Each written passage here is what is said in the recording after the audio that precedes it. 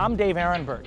I'll be a crime-fighting prosecutor you can count on. Only one candidate for state attorney has cracked down on violent gangs, pill mills, and corrupt politicians. Dave Aronberg, a former assistant attorney general, special prosecutor who helped shut down pill mills, part of the trial team that put the county's worst gang leader behind bars, and the one candidate who took on crooked politicians, passing the only anti-corruption law in recent history.